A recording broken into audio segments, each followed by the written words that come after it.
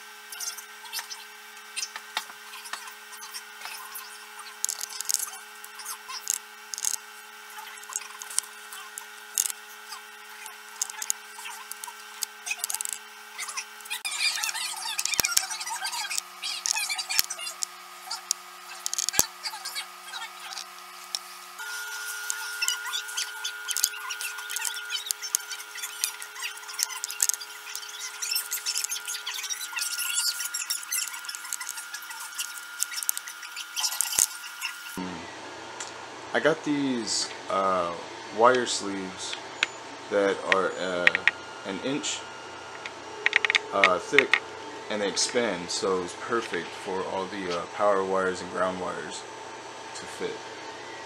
And honestly, it looks incredible. So this video is essentially centralized around wire management and a small update. But I also want to go over a couple of things when it comes to SD-1's design development. So I am in the process of redesigning the shoulders and the power bank, as well as the electronics housing in the center. So I have a lot of plans for SD-1 in development because I plan to make it into a product. So essentially it would be a semi-open source robot that people who own 3D printers can